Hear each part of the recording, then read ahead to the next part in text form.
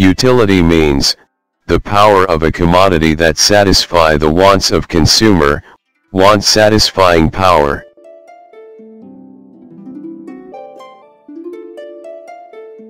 Total utility is the sum of individual utility derived from the consumption of bundle of commodity.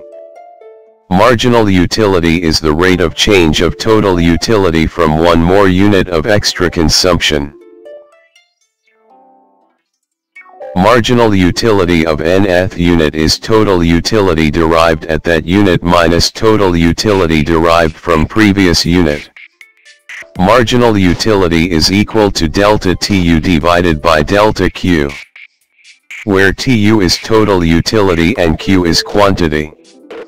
Greek letter delta is symbol of change.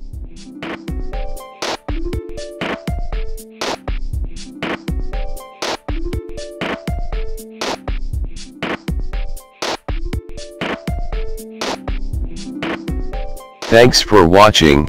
Please do like the video, it counts a lot, and also share it with others. Ask your questions via comments.